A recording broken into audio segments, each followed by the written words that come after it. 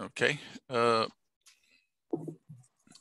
Okay, I'm going to go ahead and call the meeting to order. This is the City of San Diego Commission on Police Practices Ad Hoc Transition Planning Committee meeting of Friday, August the 20th, 2021. I will do roll from the Zoom attendance box. I'm Doug Case. I am the first vice chair of the commission and the chair of this committee. We have Brandon Hilpert, who is the chair of the commission and an ex-official member of the committee, Nancy Vaughn, committee member, Diana Dent, committee member, Patrick Anderson, committee member. We have Kate Yavandati, who is our liaison with San Diegans for Justice. We have Henry Foster, who is the chief of staff for Council District 4. And we have Charmaine Mosley, our interim executive director. And do we have our executive assistant coming to take minutes today? Yeah, she's coming. She's having trouble logging on. She has an old laptop, so. Okay. Well, I guess in the worst case, she could watch the yes. YouTube to do the minutes. Okay. And we received no public comment. And Charmaine and Brandon have to jump to another meeting. Do either of you have anything you want to report on before you have to leave? No, I have no new updates. I've been working with PNC, which is Purchasing and Contracting Department, this past week on finalizing the RFP. So that's we're making some progress with that. And any new information on funding options for the search process for the Deputy Assistant Director? No, I reached out to DOF. I haven't, Department of Finance, and I haven't heard back from them yet. So I'll let you know as soon as I find out something. Okay. And Brandon, do you have anything before you jump off? I have no updates, no. Okay. And actually, I think there's not a whole lot in terms of update, nothing in terms of budget, staffing process. Actually, where are we in terms of the administrative assistant? Are we waiting? Yes, I have not heard back from HR on the out of class assignments on whether we should proceed with that yet. I'll follow up with them. Okay. And nothing new on office space, the standing rules. So the Rules Committee did meet immediately after our meeting last week, and we have a proposal for a bylaws change in our public meeting next week. That would change the quorum so that a quorum would be a majority of the filled seats on the board with a minimum number of 7 to conduct business. Just in case our numbers were to continue to drop, we would have a minimum number. And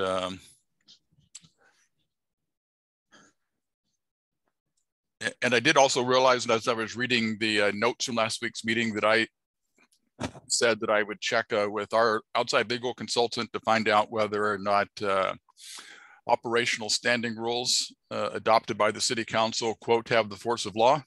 There's Elena now, so good. And I forgot to do that, and so I will do that this week. And that was with regard to our mapping out of investigation procedures. Okay, so our major item of business today is talking about the allocation of seats on the commission. And this was an assignment for Patrick. And so Patrick, we'll let you take it away. Okay, so Henry and I had a meeting a couple days ago to talk about, hi Alina, it's good to see you, to talk about this part of the ordinance. And just to refresh everyone's memory, so the current sort of working model of the ordinance is that there will be 25 commissioners, 2 of whom are dedicated youth seats defined as 18 to 24, 9 of whom are designated representatives of city council districts. So that's 11 of the 25 that are designated seats. In our meeting 2 weeks ago, as we were trying to sort out how to ensure various diverse representation, various kinds of diverse representation on for the remainder of those 25 seats, Henry raised an important set of concerns, which was around the use of the word designation, essentially. If a seat is a designated seat in terms of who and which community, which part of San Diego, which constituency, and so on, if it's designated as a defined representative, then it must stay that way. It's not flexible in terms of how the city thinks about charter language. Oh, looks like we lost Alina, but it sounds like there are tech issues. And so I started thinking about, and I also spoke with Doug about this, how to frame the language that we recommend so that we distinguish between those 11 designated seats and then representation on the other 14 seats. The CPP concern about this is, there's sort of two competing concerns. One of them is we need to do a better job and we need to be more thoughtful and rigorous about how we represent diverse experiences and diverse expertise in the community. And then the competing concern is that historically it has been very difficult to fill seats and to ensure that we have quorum, that we have a fully staffed commission in terms of the number of commissioners.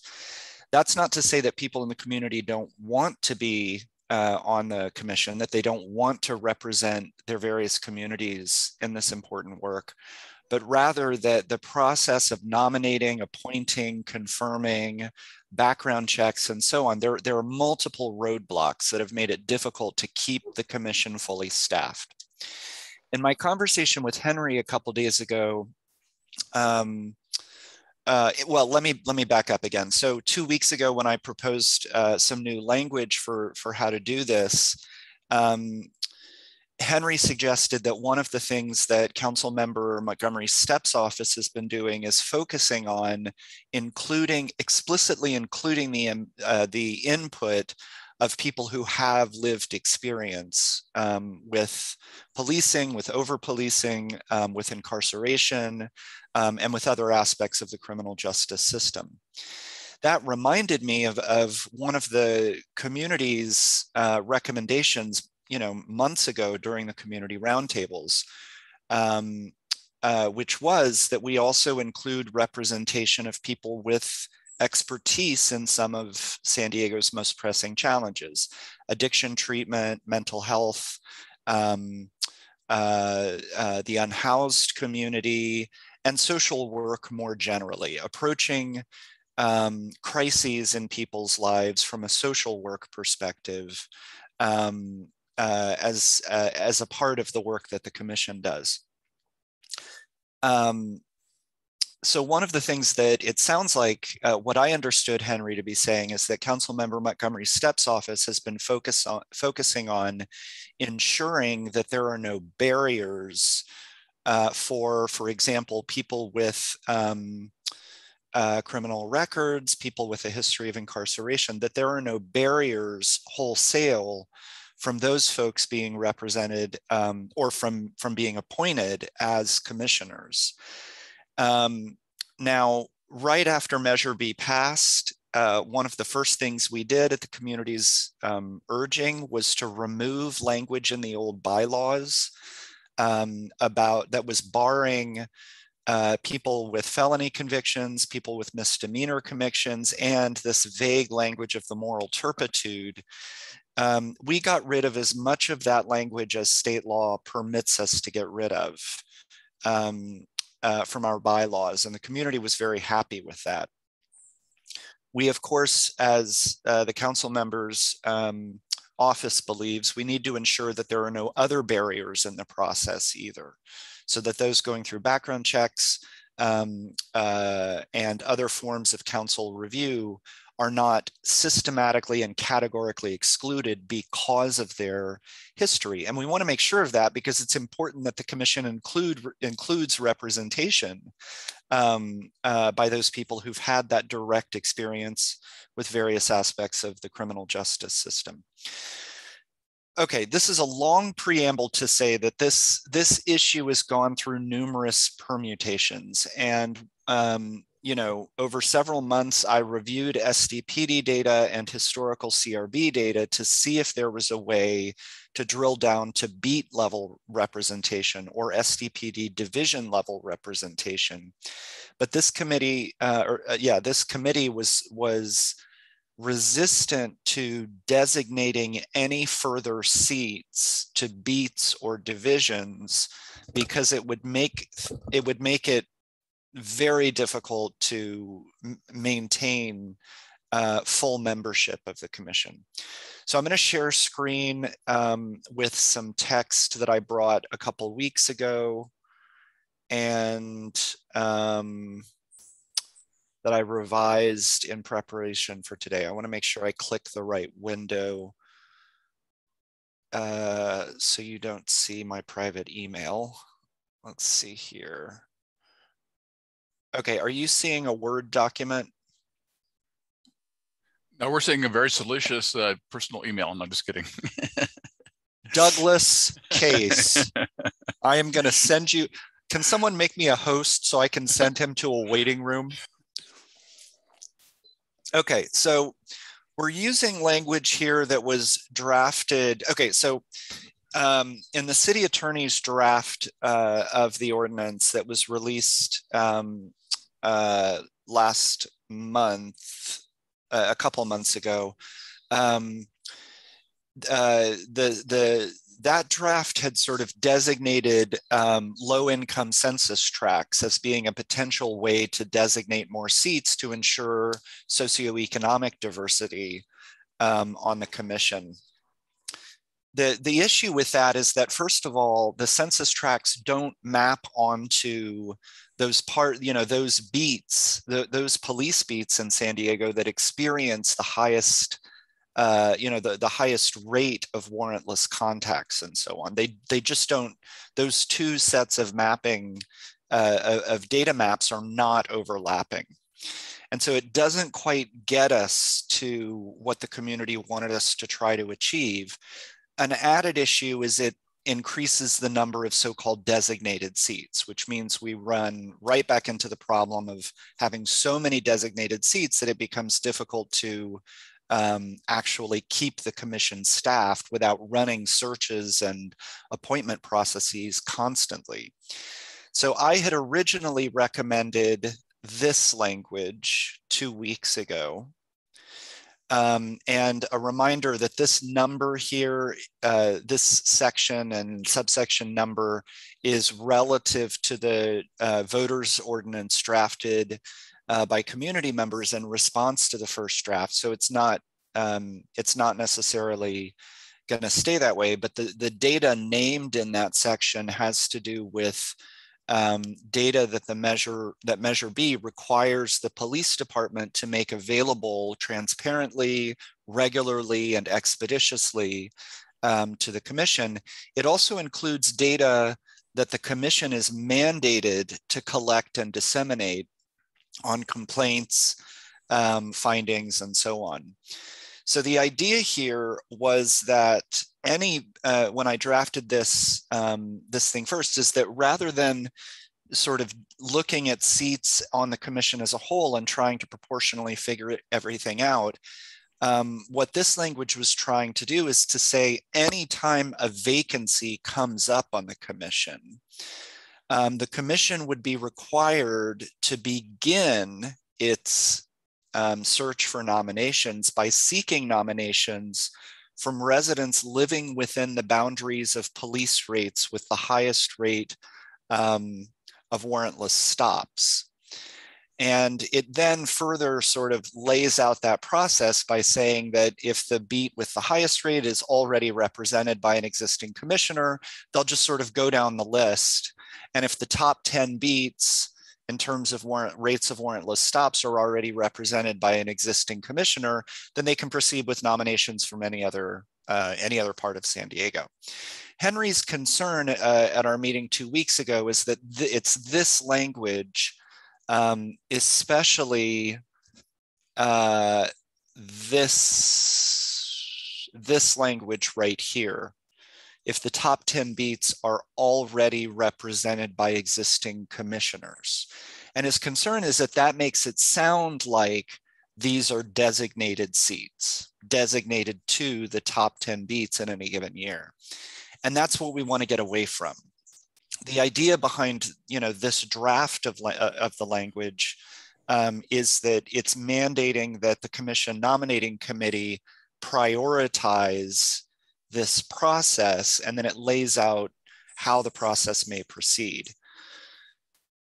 All right, so I've tried to redraft this, taking out some of that language so there's no confusion about designated seats. This is simply about the nominating process and the priorities that the nominating committee would be mandated to use in filling any vacancies.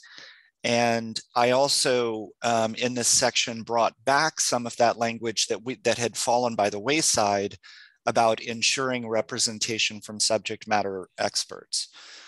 So now, so I'll just say up front, my concerns about this is that as we're doing this, I feel like I'm worried that we're watering down or getting further away from the very insistent community feedback that we must include this more robust and more rigorous form of representing the various diversities of San Diego. So that's my concern here. But what I've recommended, so how I've redrafted the language is here. When vacancies on the commission arise, the commission nominating committee shall prioritize representation from, first, SDPD beats that experience the highest rates of warrantless stops and searches using data collected as directed by that section. 2, system impacted community members and their families. And this, I'm not quite sure what the correct language is here, but this is a phrase that's responding to Henry's telling us a couple of weeks ago that Council Member Montgomery Stepp's office is prioritizing, again, people who have a history with policing and incarceration. Without, it wouldn't be legal for us to require anything about a police record or incarceration as part of the process. So that's the second bullet point. Third, community members with training and experience in addiction treatment, homelessness services, and this language is clunky, so it can get worked out. Immigrant and migrant services, mental health, and/or social work. So again, this is just a draft. I'm trying to let it evolve organically as these discussions continue, but this is where I've gotten to so far. So I invite criticism, comment about how I've gone wrong, anything you think can be salvaged from this. Yeah. Well, let me make 3 points and then I'll open up to others. The language talks about when vacancies arise, and I think that's good to have, but we also need to look at the composition of the initial permanent commission.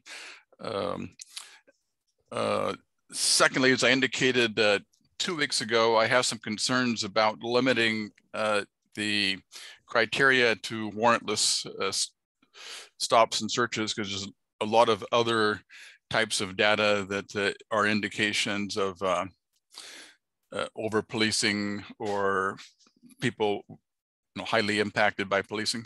Yep. I don't have the answer to that, but I think that's too limiting. I'm not sure what system impacted community members means. Does that mean? Yeah, so first of all, this is a placeholder. I remembered that language and I haven't worked it out completely. It looks like Kate has her hand up too. Okay, I'll call on her next.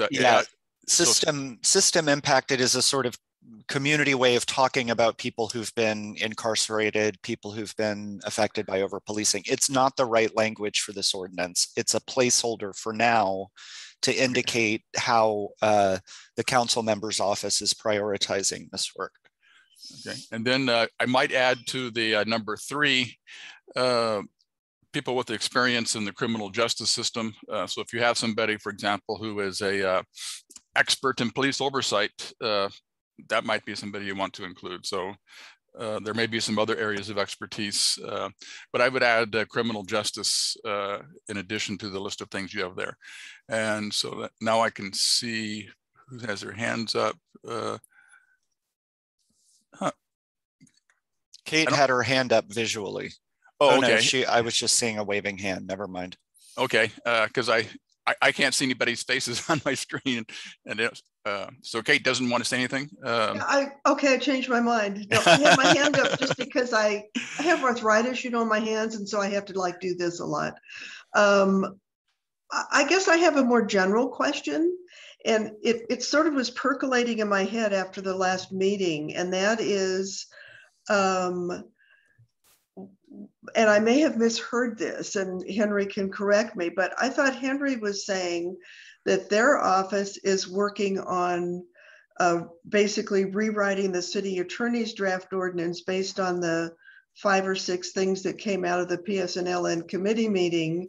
And so it's not clear to me how much all of the work that the CPP is doing on rewriting things is being taken into account or being actually used or added into that process.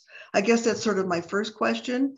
And the second thing I would say about this thing specifically is I think it's remarkable, the work that Patrick has done. And if we just want to change some of the language a little bit, I think that's fine. I did have a question about the previous draft, but that's gone, so I'm not even going to go to that question.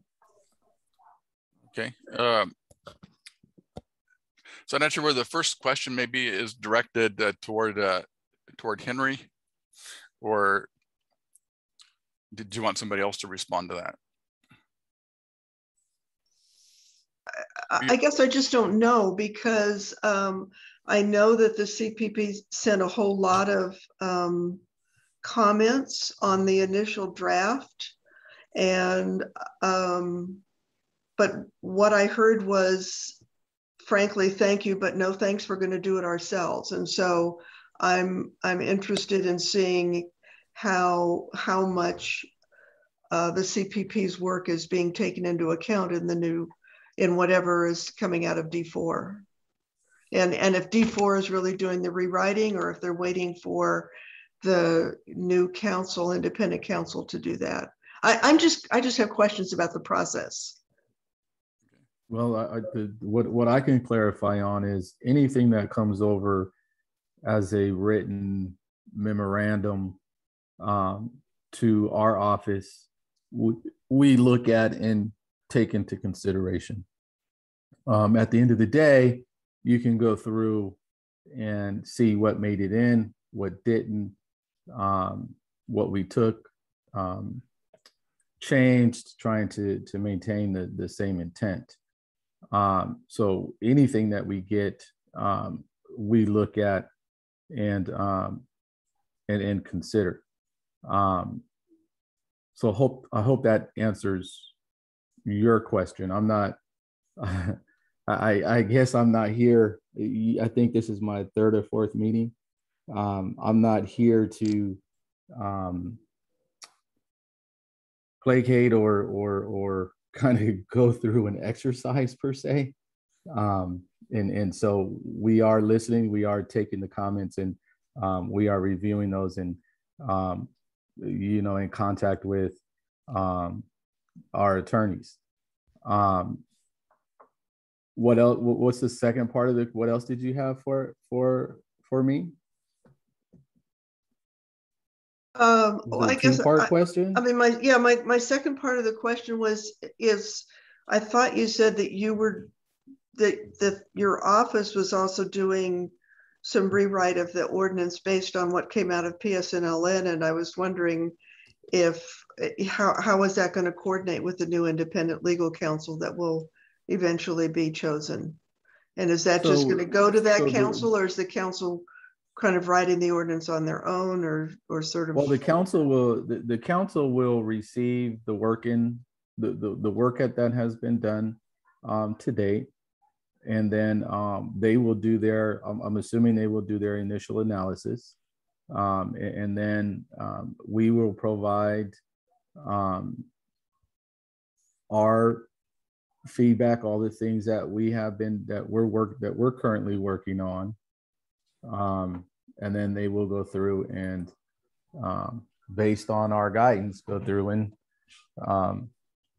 come back with another I'm gonna call it another draft.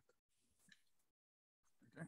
And then if I could also maybe respond to some of Kate's concerns. We are meeting and have met twice now with all of the members of PSNLN, including Chair Montgomery Stepp. And we went over all of the commission's concerns regarding the first draft.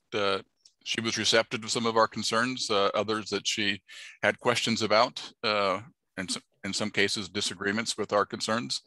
And we had an open and frank discussion, and actually as a result of that, we've had Henry come to these meetings so we can try to clarify issues as our committee continues making its recommendations.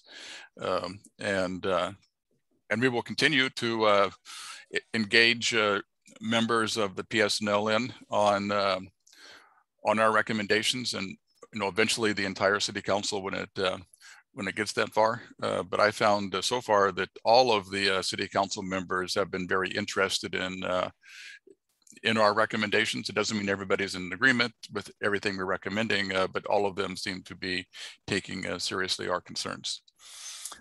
Doug, I just have a comment. As I mentioned earlier, Henry and I had a very helpful meeting on Wednesday, and friendly meeting. I mean, it was Henry, it was nice to talk to you one-on-one. We've never spoken one-on-one. And I was thinking afterwards, because this interesting thing happened where we started riffing, talking about all the various state laws and lack of certain state laws that have led to California being a very specific state when it comes to this kind of work, an almost eccentric state. For example, one of the things that came up is that California is one of a surprising small group of states that does not have decertification legislation or policies for offending officers.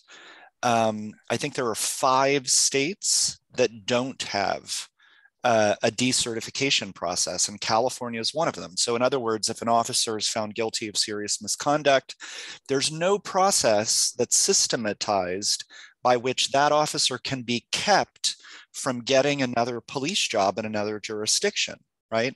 California is one of only 5 or 6 states that don't have a process. So if I could intervene. Hold on. Let me because I know what you're about to say. Henry and I started talking about this, and then so the NACOL conference is happening, and I went to NACOL right after my meeting with Henry, and the entire session that day was about this very thing. And what it reminded me of is that, there are a lot of boards and commissions, there are a lot of committees that the city has, but the CPP, there's something very specific about the CPP. It's not just another committee. Oversight is actually, it's almost like journalism. It's a highly professionalized field with its own credentials, its own training, its own best practices. NACOL is this national organization that, it isn't just networking, it's actually developed the research on oversight on what works and what doesn't in different kinds of jurisdictions. And so, Henry, I'm intending, since we had that conversation, I'm going to send you the materials from that once they get sent out by NACOL. But it reminded me that this is an opportunity. You know, it's CPP is just a weird little board and or a weird little committee in that it's connected to a profession essentially, even though it's a volunteer profession. And I just want to offer to all of the council members and especially to D4 who have taken leadership on this. I want to offer that those of us on this commission who are going to NACOL, who go every year, are happy to report back and share on specific issues about Measure B and the new ordinance that NACOL has done, you know, training and research on and collected a lot of data on. I was reminded of this because of this weird synchronicity and sort of serendipity between my conversation with Henry and then the very topic we talked about was the topic of NACOL that day. So that's in response to Kate's question too, that I think we would love to share the more formalized, professionalized side of this work that actually does that can help with the ordinance writing. Okay, Doug, sorry. Yeah, what I was going to say is that may soon change in California. There is a bill in the, well, currently it's in the Assembly. It's SB2, authored by Senator Bradford from the Los Angeles area and Senate President Pro Tem Tony Atkins as a co-author, or actually a joint author. It has passed the state Senate. It is now in the Assembly. And it would do what Patrick just said. And I think that there is a committee meeting coming up soon. Maybe it was even this past week in the Assembly. And so you may want to keep track of that. I've heard that there is a lot of pressure being put on Assembly members by law enforcement unions in the state to oppose or modify the bill. But there is a good possibility that California will not be one of the 5 after the current legislative session. Going back to our topic of Patrick's draft, and I agree with Kate. I think that I like this a lot better with the provisions that, or caveats that I previously mentioned, but I want to give anybody else an opportunity to weigh in. And I see you highlighting the things that we need. Yeah, I'm just highlighting the 2 things that you brought up. And then I did add criminal justice. I think that needs a bit more specificity because that's such a broad phrase and can include, for example, it could include police officers, which other parts of the ordinance mitigate. But so I'm just highlighting it. But yeah, those are the 3 areas that have been need work. Another thing, and this depends on what direction the next city council draft takes. Our recommendation was that there be a nominating committee of the CPP who develops the nominations for the city council. This language takes that approach if the ultimate ordinance doesn't specify that the CPP has a responsibility to have a nominating committee. We may need to change, or that part of the section would need to be changed. And we can still, within our own bylaws, have that language, but I think we want to have the language in the ordinance. And so even if the city council itself makes the selection, we want to make sure 2 things. Number 1, that the city council takes these things into consideration and utilizes the same thing. And 2, that it doesn't apply to just vacancies, but on the initial composition of the commission.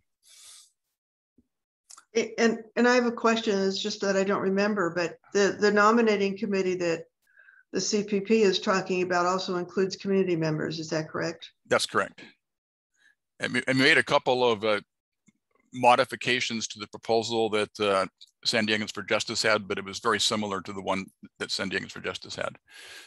But we need to keep in mind that that may be something that we need to to address, we don't know for certain at this point in time what the next version of the ordinance will have. Anybody besides Kate that wants to respond to Patrick? Do you like it? You don't like it? Do you have any concerns?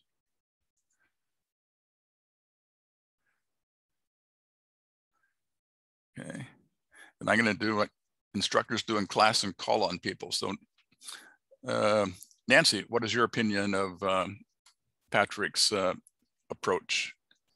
Well, I always appreciate Patrick's approach. The one thing that I'm the most concerned with this whole process is that we are allowed to keep CPP full of members, regardless of whether or not we can actually satisfy any specific requirements. I worry a lot that if we're required to have 9 people from 9 different areas in the city, that if we can't get 4 of those to give us people who are qualified and want to do this work, that we will be without 4 people on the commission. And that's, to me, that's unacceptable. There has to be a default. There has to be a way of making sure that a designated seat isn't an absolute designation. So that is my main concern, and having members on this commission is what's the most important, as we are finding out in spades right now. Thank you. Yeah, I think politically the city council will insist on having a designated person from each district, and I think there'll be pressure from the community on them to make sure their district is represented. But I do hear you that that's been was certainly an issue with the CPP, as we had districts where we had vacancies and we could not. Yeah, we can't fill them. And we couldn't fill them. Part of that was because there were recommendations made by council members that were rejected by the mayor's office. Somebody has their hand up. Oh, that's you, Nancy. Okay. I'm sorry. That's okay. And so, Diana, what's your opinion? Do you like the general approach of the language, the revised language that Patrick has come up with? I do. I do like the language. You know, I'm because the pictures are there. So there's number 2 is the of course is already highlighted, but that was certainly something that kind of bothered me. But other than that, just to just for my own clarification, you said homeless services. So what? And I was thinking homeless outreach. So is there? I'm happy to make that change. This language is very clunky. I was trying to fit in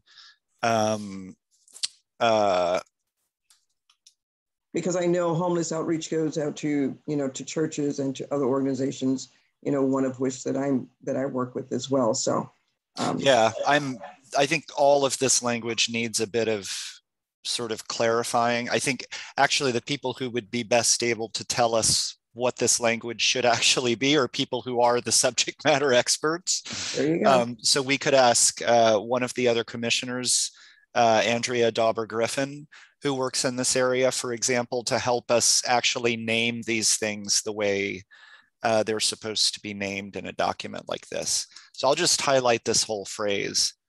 And I see a chat from Charmaine suggesting language of unsheltered rather than homeless. Yeah. And we may also, outreach may not be the best word. In some cases, somebody who is formerly unsheltered may have that expertise, even though they don't work for an agency that currently deals with. I'm just not sure how to do this, but I think if we talk to somebody who is a subject matter expert, they'll be able to tell us exactly what the phrase should be. Thank you for that, Diana. Okay. And Brandon.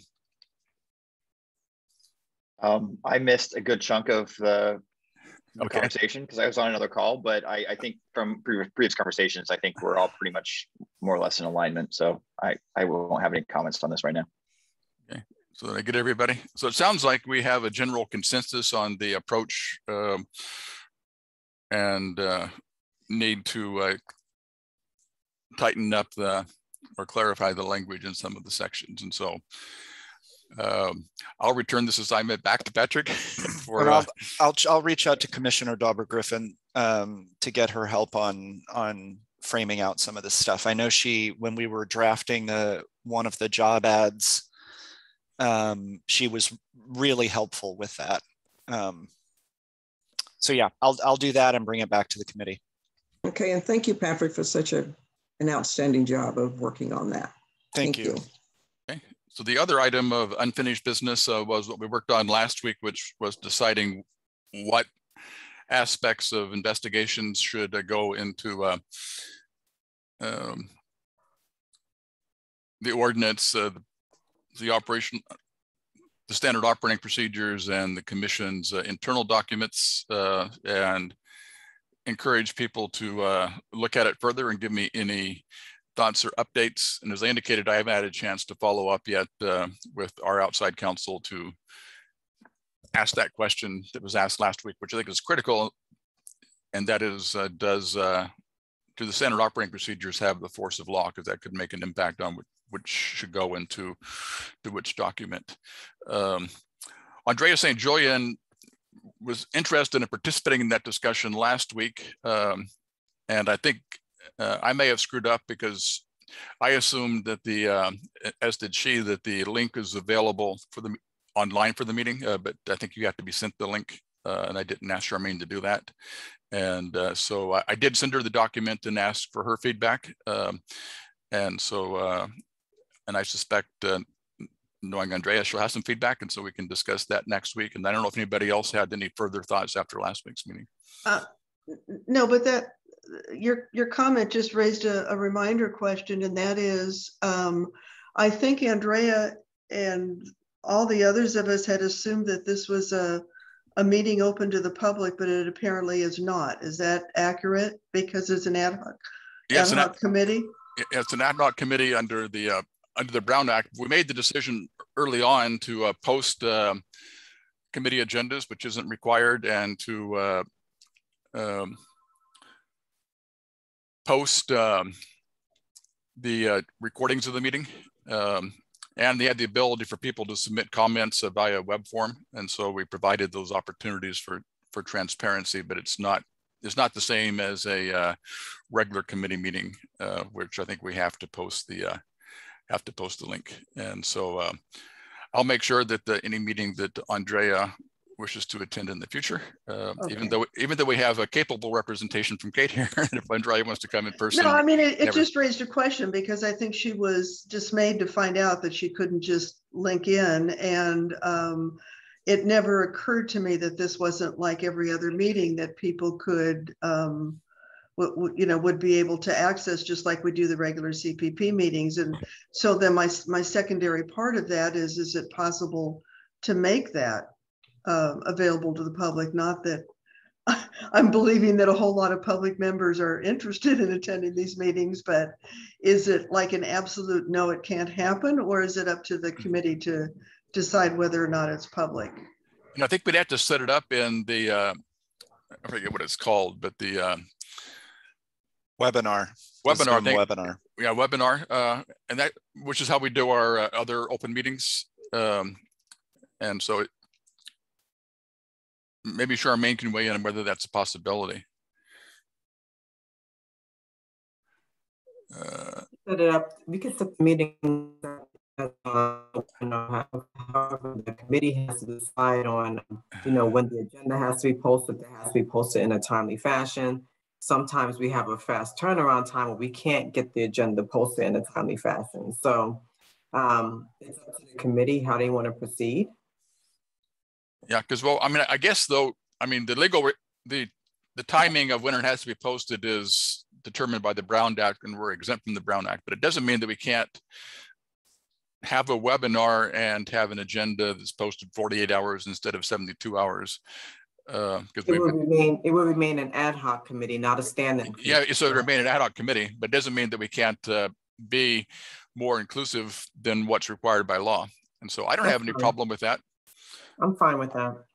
Okay. Just remind me. My only concern My only concern, and I'm totally open to having it be open and all that, is I could just see someone not understanding the difference between a regular open session meeting and an ad hoc meeting, and someone saying, you're not posting your agendas on time. I can see that coming up as something that I mean, we'll have to do a little bit of education to explain what that is, and maybe put that in the agenda, but I could see that becoming an issue where someone's like, you're not doing what you need to do per Brown Act, even though, as Doug pointed out, you know, ad hoc meetings are exempt from that.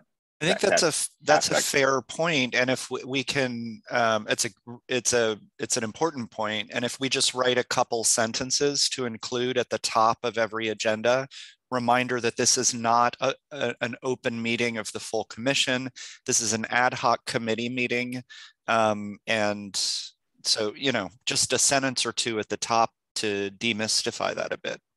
Yeah, so I agree, and it isn't. I mean, other committee meetings are required to be open. The issue is whether or not it's a standing committee or an ad hoc committee as defined by the Brown Act. Okay, so we'll do that. Then I'll get back to Andrea and let her know that we'll make that change so that people who are interested in participating can do so in the future. And I hate to finish 10 minutes early, but we don't, are there anything, well, maybe we ought to talk about what we'd like. Well, actually, one thing is that next week I do have a conflict. I have to meet with, I have a meeting with Pro Tem Atkins and a candidate scheduled. She's scheduled for next Friday at 10. And so, can I suggest that we take a week off then? I'm okay with that. Does anybody else feel like pressing need to meet next week? And then the, I guess the second part of that question is moving forward for the, at least for the duration of the NACOL conference. Does meeting at 9:30 work for people? Obviously, it works for people that are here. And Joe didn't respond, so I don't know whether Joe has a conflict or not. Okay, I think we have a consensus then, so we will take next week off. And then our subsequent meetings, at least through the NACOL conference, and the NACOL conference goes through, actually, I think that it goes just through September, because I think the first Friday in October will be after the conference. And so for the next month, anyway, until the end of the NACOL conference, we'll meet at 9:30, and then we can go back to our standard noon. So I have a question unrelated, because I think I missed it when Charmaine was speaking.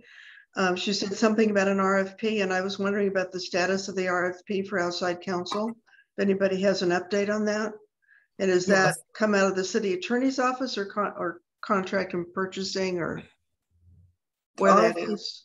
The RFP comes out of the purchasing and contracting department. I worked on some of the revisions this week, and it's back in their court. So we're making progress on the RFP. I do not have a time frame as to when it will be released, though.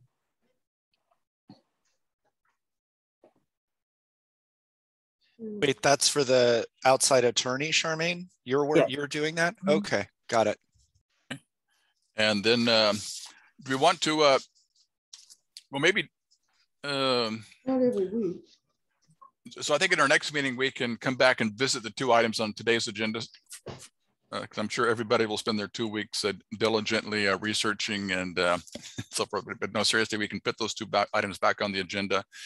Is there, looking over the items for future agendas, I'm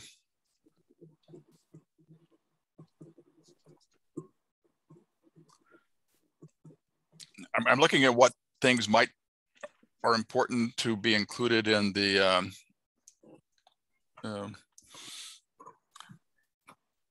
ordinance. And well, three things here, which are G, H, and I, if you have a copy of your agenda up, of future agenda items. G is procedures for making recommendations to the SDPD and requirements for an SDPD response. H is the deadlines for PD to transmit cases to a CPP for review. in consideration of the POBAR deadline, and I is a procedure for a CPP to receive documents and data from SDPD. And I think all of those are relevant for either the ordinance or the another one of our documents. And so unless there's an objection, why don't I put those 3 items in the order that I listed them on our agenda for new business in 2 weeks, which would be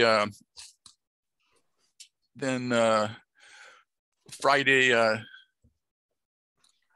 September the 3rd. That'll be the Friday before Labor Day, but that doesn't make any difference to me. Does anybody else have a problem with Labor Day weekend? Okay, seeing none, then that'll be our plan. And we will adjourn 6 minutes early. And I'll see several of you behind the scenes at the NACOL seminar coming up in half an hour. Today should be an interesting one. It deals with white supremacy and law enforcement. So. Absolutely. I think it was interesting as well. Well, yeah, it was. Yeah, very much so. And yeah, yesterday was ABLE training, the active bystander training. There's now a national network of training that's developed with community members, former law enforcement officers, leadership, and various social services groups. Henry, again, a sort of open offer. If the council member would like, or her office would like to see some of the data, and if it sees an opportunity to include some of this in the drafting of the ordinance, just reach out. I'm happy to share. I'm sure any of us are happy to send on anything we get from NACOL. Yeah. Well, and also for Henry and Kate, the NACOL sessions, well, there's the conference this year is in 2 parts. There is the virtual conference, which is basically 1.5 hour seminars almost every day, Monday through Friday, with a few exceptions between now and September. Then there is the in-person conference in December. But the individual sessions, you can pay to attend an individual session.